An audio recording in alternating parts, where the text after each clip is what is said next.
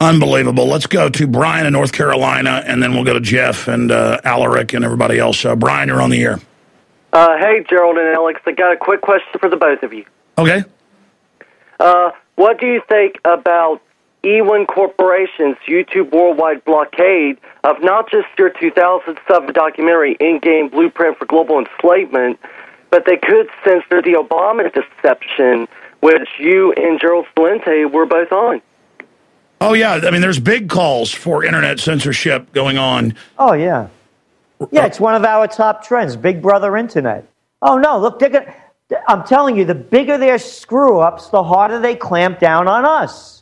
You know, what are you going to see? Maybe, you know, a wheelchair granny bomber, a brassiere bomber? They're going to make something up where they're going to start a war, and it'll be an excuse to clamp down more on our freedoms. How much more clamp down than you need than the National Defense Authorization Act? Well said. Thank you so much, Brian. Good questions. Anything else?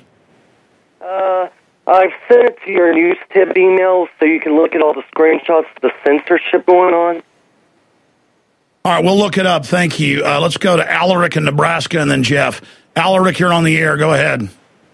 Yeah, I'm really glad you guys talked about the censorship of Ron Paul. Here's a couple of little news items. I got 4 small things. One is Virginia. They apparently closed their primary so that now you have to be registered. Also, a judge has backtracked and said that the other candidates, not just Romney and Ron Paul, will be allowed on it, but all of the other ones as well. Yeah. Ron Paul goes out and actually qualifies for all the states. The others don't need to now. That way they can try to sap his vote. I did see that. And they've got people all over every channel saying he cannot win, he will not win, talking down to their viewers. I know, it's just totally disgusting. What is this guy, O'Donnell, one of these guys, called him a fraud.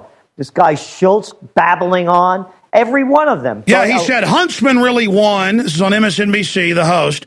Huntsman really won. Ron Paul and his supporters are frauds. Yeah. I mean, you know, this is disgusting.